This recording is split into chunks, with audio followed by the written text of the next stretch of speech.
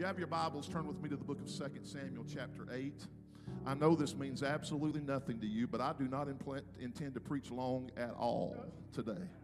I don't think my voice can go long today, but I just feel the presence of the Lord. I've been walking in this, sensing that God is doing something. I know we've been in revival and prayer conference and all of that, but I just believe that God is doing something amazing.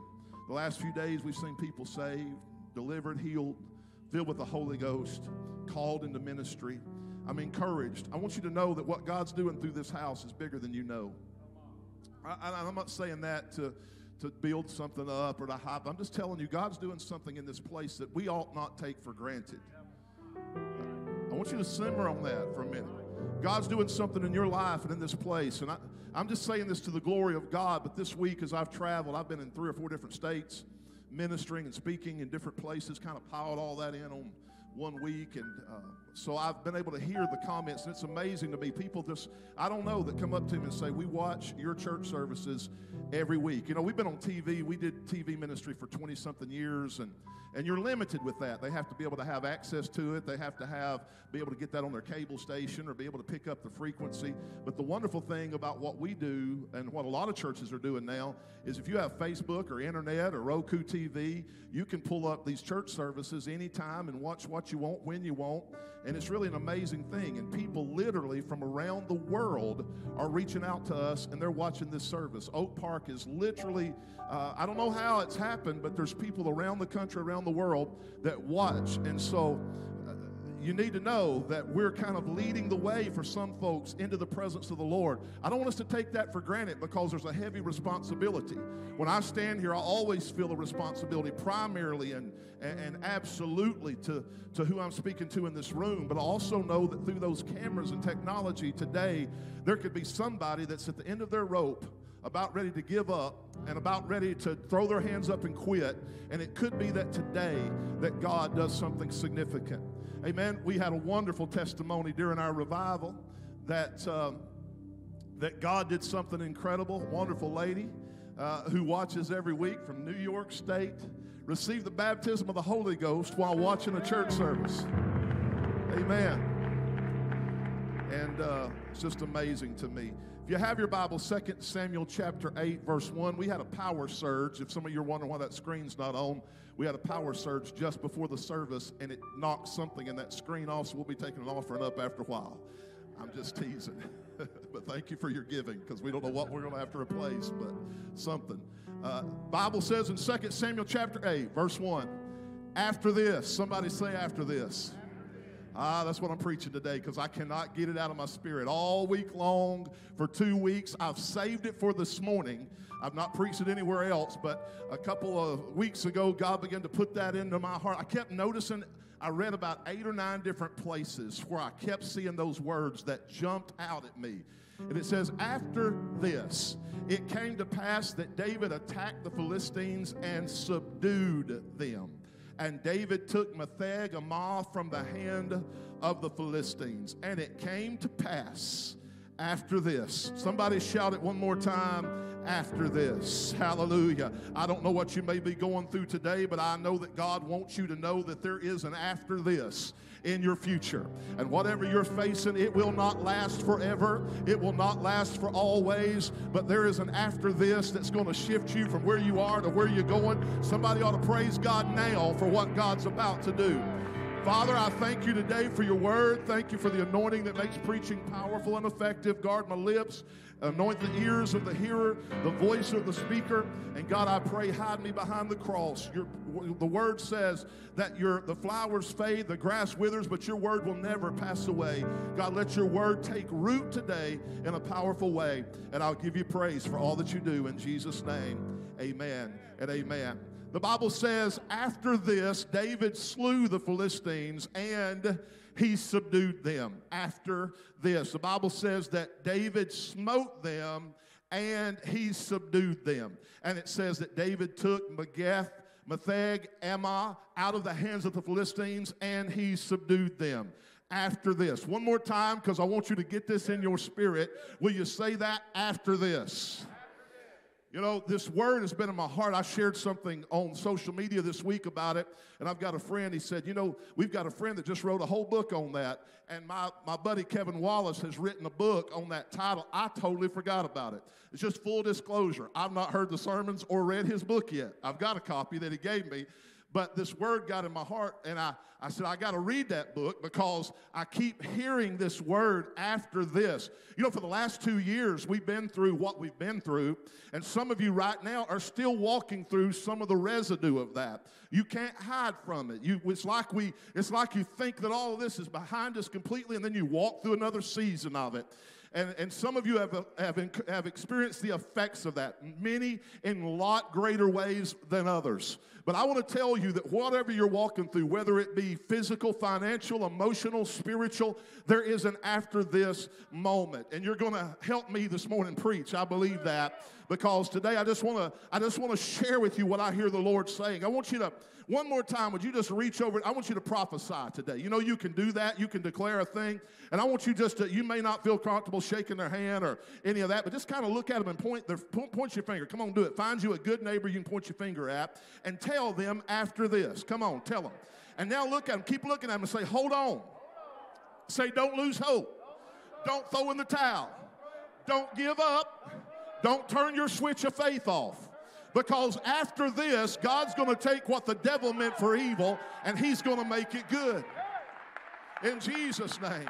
There's something beyond this. You need to know that where you are right now is not the end.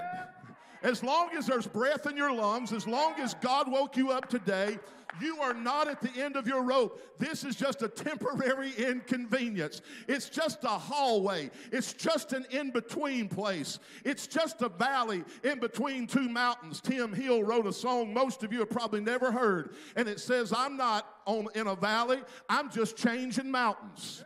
I'm just going from one high spot to another spot. And sometimes that place is called meanwhile. Do you know what meanwhile means? You know, that's a good King James Bible word, meanwhile. It means that while you're in it, it's mean.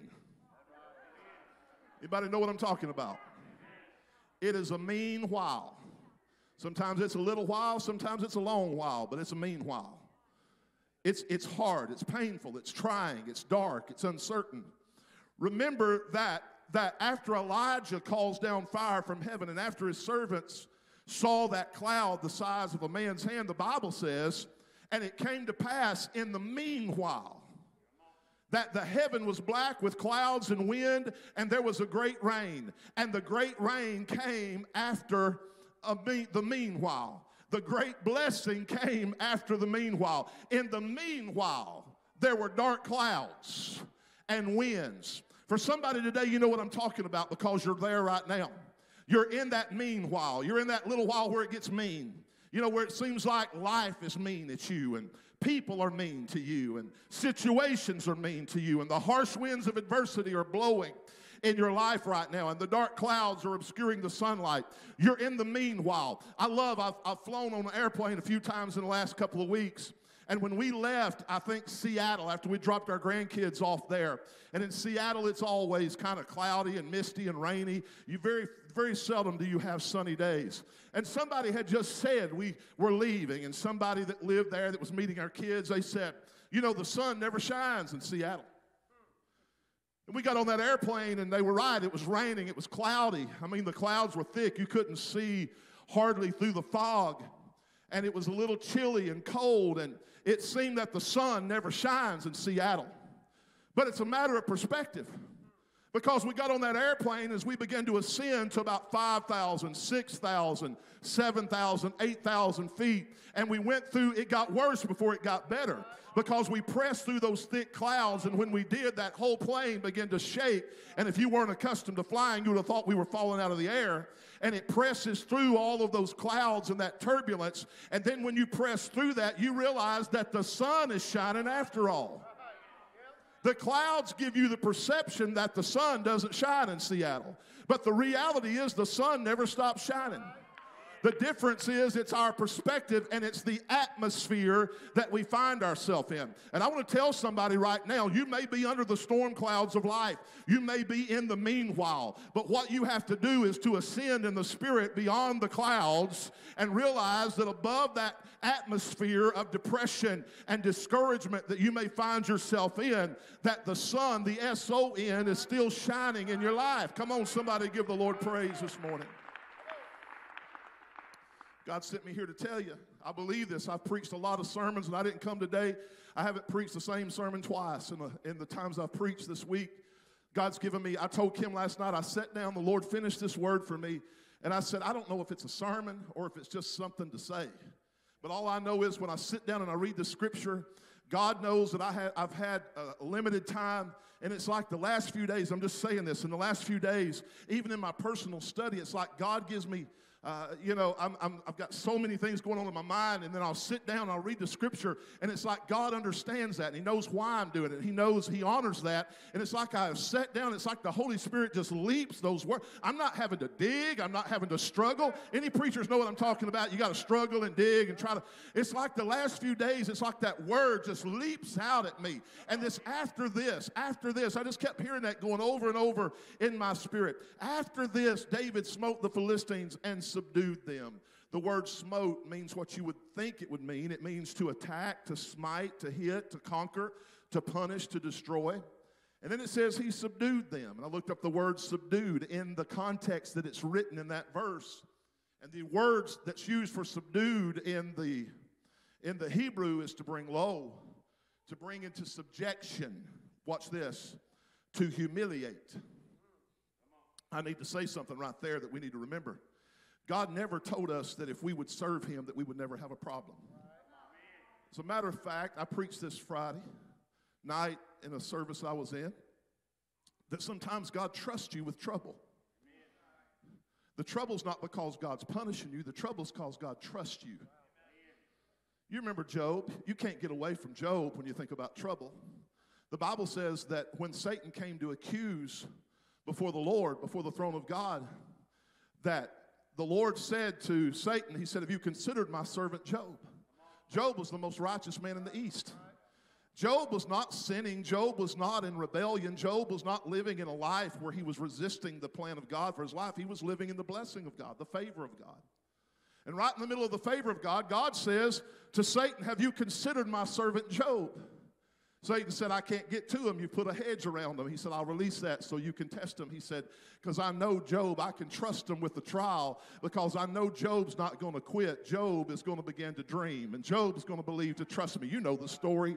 Everything happened to Job. That hedge was lifted, and it was as if God said, I can trust him with the test. I can trust him with the trial. And when that hedge was lifted and Satan came after him, he took his family, he took his children, he took his livestock, he took his home, he took his health, he took everything away from Job. And what I love about this is there's 42 chapters in the book of Job. There are 1,070 verses in the book of Job. In verse number 1069 of 1070, it begins by saying, after this. And the 1070th verse that follows after this says, Job lived to be old and full of years, and God gave him double for his trouble. I just came to drop a pin right there and tell somebody, I don't know what you may be going through. I know some of you what you're going through, some of what you're going through. I don't know what those watching today may be going through, but I'll tell you there is an after this. And God has double the anointing, double the blessing. Hallelujah. If you'll trust Him through the battle. Amen. God never told us that we would never get sick, never have a problem, never fight a devil, never be attacked, never have problems in our family. But He did promise that He would be with us through it all. In fact, the Bible says, and you hear me quote this off in Psalm 34:19, many are the afflictions of the righteous. But you know, many are the afflictions of the unrighteous. The difference is, He says, many are the afflictions of the righteous, but the Lord delivers them out of them all. You say, well, Pastor, what about that person that was sick and they died? Were they saved? Yeah. Well, God delivered them out of them all. For to live is Christ, to die is gain. That is the ultimate reward that we have. Death is not a big deal. Death is not a loss. Death is a win. When we are a Christian and we breathe our last breath in this life, when we breathe our next breath in the next life, we haven't lost a thing. We've gained everything that we're pressing toward. Come on, somebody. Another important scripture is found in Isaiah 43 and verse 2. When Isaiah says, or God said through the prophet Isaiah, when you pass through the waters, I will be with you. Not if, when. When you pass through the waters, I will be with you. And when you pass through the rivers, they shall not overflow thee. And when you walk through the fire, you shall not be burned, neither shall the flame kindle up on you. This is what the Lord told me to say today. He told me just to come up here this morning and just share with you and tell you, if you will not give up, if you will not give in to fear and doubt, if you'll keep on walking through the fire, if you'll keep praising God at the midnight hour, if you'll hold on to His word in the face of every contrary and negative report, you will come to an after this moment. And I don't know what this is for you today. It may be a bad doctor's report. It may be a long season of sickness. It may be the loss of a loved one. It may be a painful divorce. It may be a deep pit of debt. I don't know what your this is. I don't know what this is to you today. And I don't have to know. All I know is that there is an after this. Come on, somebody that believes it, give the Lord praise. In the words of prophetess Lynn Anderson, God never promised you a rose garden. He never promised me a trouble-free life. He never promised me that I wouldn't have trouble. As a matter of fact, He promised us we would. But yea, though I walk through the valley of the shadow of death, I will fear no evil. He never promised me a mountain with no valleys, but He did promise me an after this. This is not deep, but it's rich. Because somebody needs to know God never promised you would not have to go through a valley, but He promised you the mountain. He never promised you wouldn't have to walk through the waters, but He promised you wouldn't get drowned. He never promised you wouldn't have to walk through the furnace and the fire, but He promised you would come out of it purified. Amen. The scripture says, our text says that David fought with the Philistines. And yes, they caused him much grief. Yet he won a few rounds, they won a few rounds, and David took some hits, and David felt the pain. And church, I love y'all too much. I tell everybody that. I love y'all too much to stand up here and try to lie to you and tell you that being a Christian is a trouble-free life. It's not. If I told you that, it would go against the experience that I've had in my own life. It wouldn't be true. Being a Christian does not make you immune to a trouble-free life. But what I can tell you with assurance and with confidence is that when you go through that trouble, and I'm speaking to somebody today, you're here right now, and you're in trouble. And when you go through that trouble, God's going to be with you. He's holding your hand in the midst of the darkest hour of the soul. God is with you. Amen. And you'll never walk through the valley alone. He never promised we'd never hear a bad doctor's report. He never promised that you would never cry over wayward children. He never promised that you'll never be lied on, or that you'll never lose someone you love, or that there won't be times when you feel like quitting, saying, I can't do it, I won't do it. Listen, but I can tell you by the authority of God's word, if you'll hold on, there is an after this moment that's coming into your life. What happened after this in David's situation? The Bible says in our text that David smote the Philistines and he subdued them. Subdued means to bring down, to beat down, to bring under subjection. And my favorite word in that definition is to humiliate. David smote them, and then David humiliated them. Humiliate means obviously to embarrass or to put to shame. And I believe that I'm starting to feel the anointing right now, because I believe there comes a time when the devil has thrown everything he's got at you. The devil's tried to, and he almost had you. Some of y'all in this room, I'll just stand here and tell you, there have been one or two moments I could testify to you about in my life from the time I was born that the devil almost had me. He almost convinced me that there was no help and there was no hope. He almost convinced me that there was no future and there was no dream. He almost convinced me to give up and to quit. There have been a couple seasons where I almost believed the lies of the enemy. Amen. But I believe somebody's getting ready to step into an after this, because here's what I know. Amen. Let me tell you something. Every time the devil throws something at you that fails, every time he sets a trap that misses you, every time an offense he throws at you fails to stick, every time he knocks you down and you come back stronger, every time something he throws at you backfires in his face, how many understand that he is humiliated and he is embarrassed?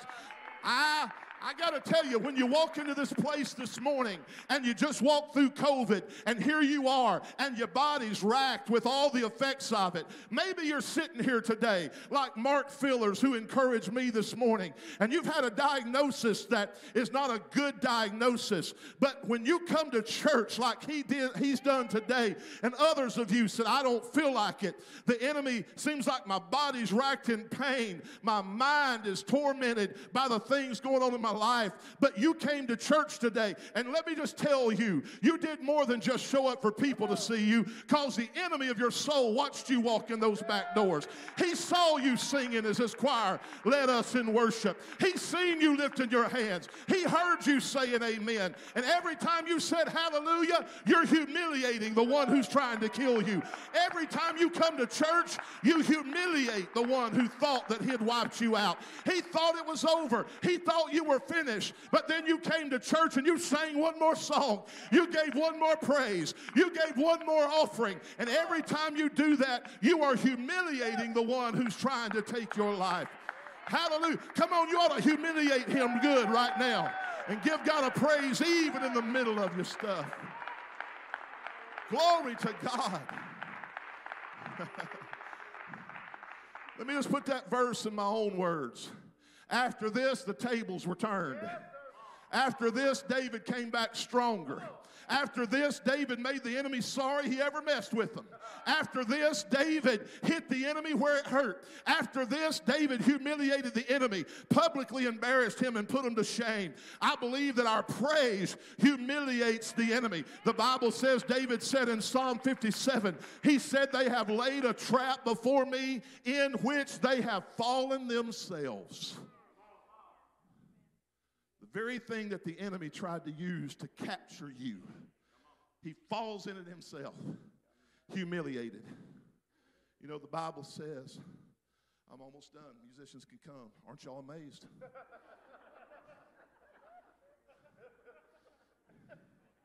After this, y'all gonna walk out and say, I can't believe he only preached 25 minutes. But I'm not done yet. I just ask musicians to come. I tell you who I've had on my mind lately. I've had Joseph. I love the story of Joseph. Love it. Because you talk about somebody that understood the power of an after this. The Bible says that Joseph had great favor on his life. He was a dreamer. And you know, Joseph came by that. I don't know that I should. It's so simple. It's so right there in front of you, and it's been preached. But I don't know why when I preach on Joseph, I just don't connect. You know, because sometimes you can look at somebody. My dad's been gone he's been gone to heaven 40 years this year. 40 years.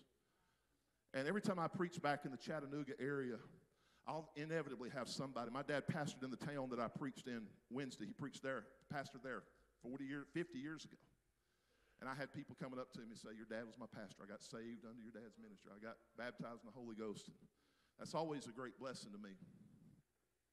And somebody say, you remind me of your dad. Well, I haven't, my dad's been gone for 40 years. It's not like I intentionally capture traits that my dad had. They said the way you hold your face, the way you move, the way you preach, it reminds me so much of your dad. And I think about Joseph. Joseph was a dreamer. But then I'm reminded of who his daddy was, and the apple didn't fall far from the tree. Because you remember his daddy, Jacob, was a dreamer too. You remember Jacob was favored of God because, you know, he was born. I won't go through the whole story, but you know how He had a twin brother, Esau, and the Bible says that when he was in his mother's womb, of course, they didn't have ultrasound. She didn't know what was going on there, but she had great pain in her during her pregnancy. So much so, the Bible says that she asked God to take the pain away. Because what was going on, there was a WW2 or WWF wrestling match going on in her womb between Esau and Jacob. And God gave her a dream that there would come a time that these babies would be conceived and that Jacob would be the one who his brother would bow down to. Does that sound familiar with Joseph?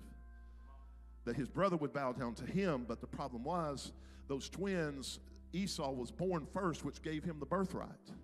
He was the firstborn. But you'll remember that Jacob grabbed his heel on the way out. They had wrestled in the womb, and Jacob grabs the heel of Esau on his way out, as if now he didn't know what was going on, but God knew. Even as an infant, there was a prophecy hanging over his head. There was a destiny for him, and he was reaching for that dream, and he reached and he grabbed Esau's foot as he was born. You know the whole story, how his mother decided to deceive Isaac, the father, and he was going to give him the blessing from his deathbed, and he sends Joseph in there. Esau meant hairy, Jacob meant heel catcher, and his mother put this garment, animal's garment upon him that was of skin that was hairy, so that Isaac's eyes were dimmed, and so he goes in there, and you know he was deceived. But his mom said, "Look, I want to make this happen so bad. This is not on you; it's on me." And so Jacob goes in, and his father, through his bad eyesight, he lays his hand and he feels Jacob with that garment on. He believes it's Esau, and he blesses him. And Jacob receives favor. And Jacob, from that day on, he began to run from Isaac, because there were two nations out of one womb, Abraham, Isaac. And from Jacob, or from Isaac's seed, there would be born Jacob and Esau, two nations born out of one womb. So Jacob, he's running. He's running from Esau. He feels like his whole family's against him. He feels like there's no hope. It feels like nobody understands. And Jacob is going to a place, the Bible literally, some translations record that he was at the end of a road. He'd gone as far as he could go. And Jacob was discouraged. It was like life was over. This destiny that had been prophesied was just merely words, and that there was no hope for him. And Jacob laid his head on a rock and made a pillow out of it, and he went to a deep sleep. And he was at a place, I want you to see the imagery of this, and he was at a place that was at the end of the road. There was nowhere to go from there. And all of a sudden, he goes into this deep sleep, and the Lord gives him a vision. And he has this dream of angels ascending and descending a ladder. And when he awakes, he had wrestled with God, and the Bible says that he walked back with the limp. Can I tell you, you'll never encounter God and walk away the same way you came? And Jacob encounters God, and he takes that stone that had been used as a pillow, and he made it a pillar. And he said, "This shall be called the house of God." He said, because the presence of, I love how the scripture says it, because the presence of the Lord was here, and I did not even know it. Somebody right now in your pain, the presence of the Lord is here. You may not realize it, but he's with you. And after this, God's taken you from faith to faith and glory to glory. That same dreamer, Jacob, it passed on to his son. I don't know if Jacob ever sat down with Joseph and said, "Son, let me tell you about my dreams." But Joseph began to have dreams, and Jacob looked at Joseph, and out of all the brothers, and remember Jacob's name, Jacob, who was abandoned, who was forsaken, who was bitter, who had felt like the world had ended. Did you know at Bethel God changed his name? And God said, "You're no longer going to be called heel catcher, Jacob, but you're going to be called Prince of Peace." And there's a word for that, Israel. And in a week or so, God willing, I'm going to be standing on a land that was given to the descendants of the man who thought he was at the end of his road. And that place that we pray for every day is named after a man who was at the end of his road, ready to give up until he got a hold of God. And he began to dream. Joseph was a dreamer. From the time he was born, his daddy, Jacob, saw what he saw in himself. He made him a coat of many colors, placed it upon him, marked him as a dreamer. You know, I know I'm supposed to be quitting. But I've thought about that. I've got to say this. I've only said this one other time. I met with my kids at Christmas, and I've talked to every one of my children. I watched Marcus Lamb. I don't know if some of y'all know who that is, but he passed away a few days ago. And Marcus Lamb was a friend of mine. He was so good to me, especially as a young minister. And he was such an encourager, a wonderful man. I wanted to go to his funeral. I couldn't go, and I watched the live stream of it. And as I was watching that live stream, Jensen Franklin spoke one of the greatest funeral sermons I have ever heard in my life. And he spoke to those kids. I remember all of his kids when they were just little bitty things like my kids. And now they have families of their own. They're grown. They're married. And he said something to those kids, and I don't know why I'm saying this. But he was preaching his message. He just stopped and he looked at him. He said, this legacy, this anointing, this call, you know, it may look like it is at the end of the road. He said, but there's an after this because you're special. Just because you're and he said something about preacher's kids. He said, you know, preacher's kids, he said, the whole time, he said, I always told my kids, you're no different than anybody else. And I'm thinking, I did that too. I was trying to protect my kids. And he said, but I've come to realize after my kids have grown, Jensen said, that he said, you are different. There's a mark upon you. From the time you were born, it's different. It convicted me so much that I gathered my kids because all through their life I was a PK, and I know how you're under a microscope in a glass house. And I always told my kids, I said, you know what, you're just kids. And I meant well. I said, you're no different than anybody else's kids. I want you to live for the Lord. I'm gonna teach, like I want to be a dad to you, not just a pastor. And I want to raise you in church, and I want you to love the Lord, and I want you to worship, and I want you to understand who Jesus is in your life and all of that. But I said, you're no different than anybody else, and I'm not going to put any higher restriction. I said that over and over, meaning well. And at Christmas time, after I saw that funeral, I got all my kids together, and I apologized to them. My kids are all grown with kids of their own. And I said, I told y'all, mistakenly, that you're no different than anybody else. But you are. There's an anointing on you that's generations deep. There's a call on your life that's generations deep. And it's not just because they're a preacher's kid.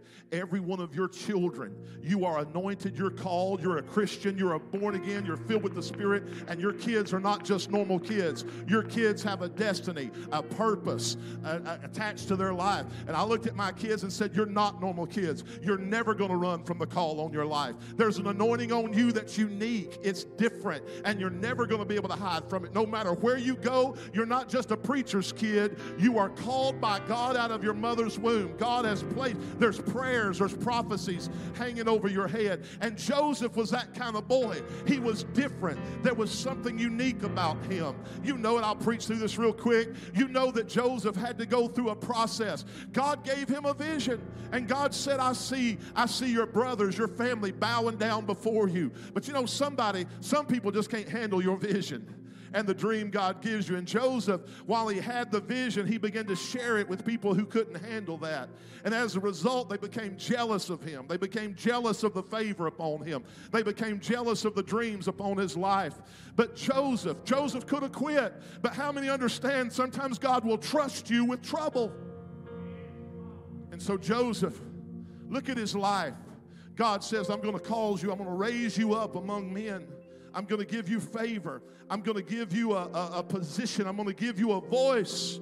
I'm going to give you authority.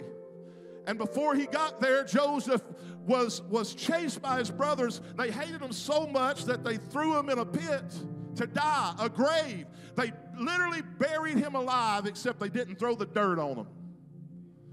Slave traders came by. And they thought, well, you know what? We might get in trouble for this. Benjamin talked him out of it and said, let's just go ahead and sell them into slavery. Looks like things are getting worse. But after this, he went to Potiphar's house. And he gets to Potiphar's house, and he's serving in one of the most wealthy homes, and he gets raised up. Favor just brings him all the way up to the top at Potiphar's house. But then old Miss Potiphar falsely accuses him of doing something he didn't do.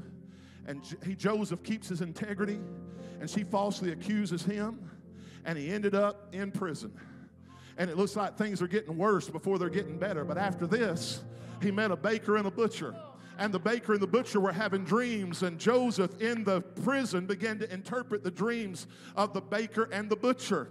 And after this, the baker and the butcher went to Pharaoh's house, and they overheard Pharaoh, who had been having these unusual dreams, say, "Is there anyone in the house of Israel who can interpret these dreams?" And they said, after this, they said, "We know a man by the name of Joseph." Joseph interpreted Pharaoh's dreams, and when he interpreted Pharaoh's dreams, he gained favor among Pharaoh. And from the pit to Potiphar's house to prison to the palace, there was after this moments all along the way that led him until he became the second in command in Egypt, and a nation that was starving to death, that was in persecution and peril. God used Joseph just like he told him many decades earlier he would use him. The dream came to fruition. Can I tell you, you know this, I've said it before, but if Joseph had not went to the pit, he would have not been sold into slavery. And had he not been sold into slavery, he would have not ended up in Potiphar's house. And he not ended up in Potiphar's house,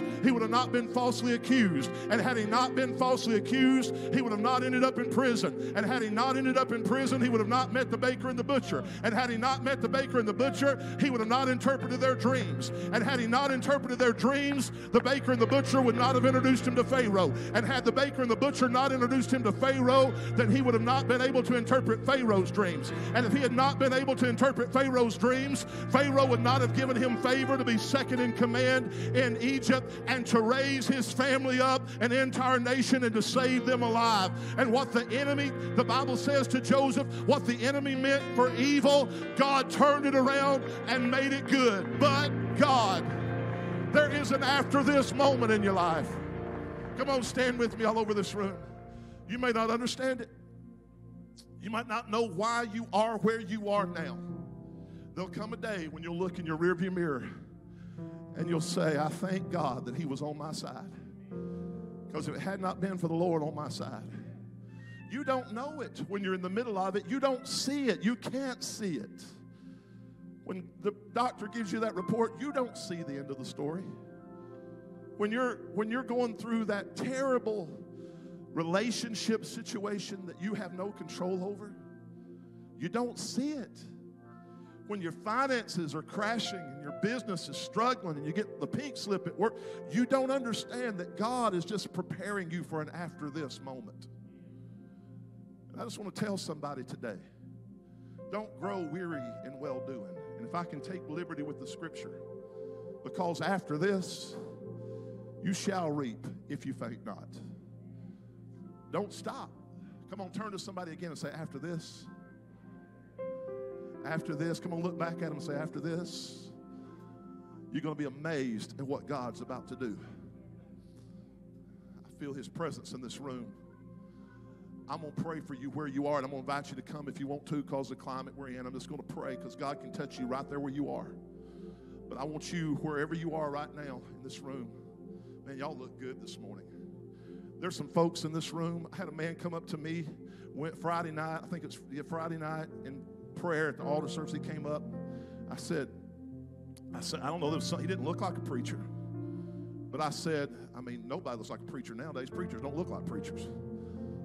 I said, "Are you in ministry?" And he said, "Yeah." And I said, "What do you do?" He said, "I'm the children's pastor here." I found out after church that a year ago, him and her both were laid up in a crack house so high. A year ago. I don't know if that's, well, I ain't going to say that. A year ago. And God, he began to testify what God had done in their life. I'm like, God, there's some sons and daughters at Oak Park. There's some grandchildren that I have their names on my prayer list, and I lay my hands on it every day, where grandma and grandfather, mom and daddy have said, "Please pray for my boy." And I say, "What's their name?" And with my mind, I go write it down. And I lay my hands and I pray for them every day. And I had him pray for me. And I said, "I'm standing in right now for every son and daughter and grandson and granddaughter of the house of Oak Park. And I'm believing that what God did for you, I'm standing in for them right now." And instead of me praying for him, I had him pray for me. And I declare that right now there's some boys, there's some girls, some of you are raising grandchildren. But I'm going to tell you there's an after this moment that's coming. There's some mamas about to become mamas. And there's some fathers about to become daddies. And there's a turnaround going to happen, because after this, after you pray, after we fasted, after we believe, I believe in the name of Jesus. There's some of you that have gotten some bad doctor reports, but there is an after this. I preached on watch this, but after this, there is something that's going to happen that you're going to stand back and say, I didn't do that. The doctors didn't do that. The medicine didn't do that. You know, do all that. Do everything you can do. But that wasn't the chemo. That wasn't the radiation. That wasn't the treatments. That was God. That this is an after this moment. I just want you right now, if you're saying, Pastor, I am right now in a moment. I'm in one of those meanwhiles moments. You say, I need an after this in my life. I believe that the Holy Ghost is going to go right where you are this morning, and He's going to touch you. If you're in this room and that's you, would you just lift your hand? Wherever you are, just lift your hand right where you are. Come on. There's a bunch of you. There ought to be a lot more than that. Come on. Come on. I'm waiting on you. I want you to leave that hand up. If you're able to leave your hand up, I want you to leave it up, and I want it to lift up like a lightning rod. And just like that power surge hit whatever it hit right there and affected it, right now, right where your hand is lifted, the power of God is going to fall on you like a lightning rod, and there is going to be an after this moment that's going to begin to manifest in your life even now. Even this morning on this 30th of January 2022, there is an after this that's coming to you now. Father, in the name of Jesus, God, in this choir, in these sides, on the risers, in the balcony, on the floor, every hand, you see it, God. You know us better than we know ourselves. God, you're intimately acquainted with everything that we're facing and everything that we're going through. And Father, right now, as I stretch my hand toward every man and woman that has their hand lifted today, I declare in the name of the Father, the Son, and the Holy Ghost, I declare that right now there is an after this moment. Joy is returning in Jesus' name. Healing is coming in Jesus' name. Blessing is coming in Jesus' name. Favor is coming in Jesus' name. You're restoring it in Jesus' name. There is an after this. What the devil meant for evil, God is going to make it good. And Father, we declare in the name of Jesus, we will humiliate the devil. We will subdue the devil. He will be humiliated by the blessings of God that are coming in our after this moment. Father, I believe in the name of Jesus that there is restoration, that there is healing, God, that there is deliverance that is in this house in the name of Jesus, in the name of Jesus, in the name of Jesus. Amen, amen, and amen. Hallelujah. Come on.